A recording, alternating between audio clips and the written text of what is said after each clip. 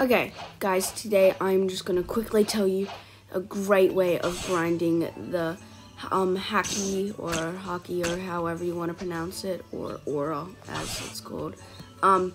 So what you're gonna want to do is you're going to want to go to like an area like where you can't die, like right here. See, I can't die. And you get probably just like your first sword ever, and probably be on very low sword stats. See, I'm only on 6.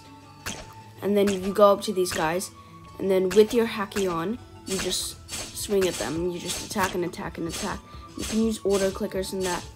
But I have got, because I was leveling up my haki so quick.